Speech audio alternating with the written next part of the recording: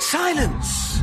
All kneel before the might, the majesty, and the awesome power of He who is Lord of all evil.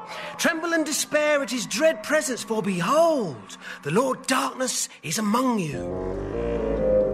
Morning, everyone. Nice to see you all in before 9. So, what's on the agenda today, Creech? Oh, supreme evil being, the Chosen One has arrived in lower earth to unite the forces of good and cast your soul into the vast nothingness of eternity. Oh, that's annoying. I thought I'd commanded you to close the portal. Oh, I did. It was just after the Chosen One had got through it. Are you going to whip me, your bigness? Well, I should, because I could do it really. myself if you're too busy. Would you? That would be an enormous help to me. Right away, your enormous presence. Thank you so much. Oh, that hurts. Right, now, what are we going to do about this, Chosen One? Kill him? Burn him?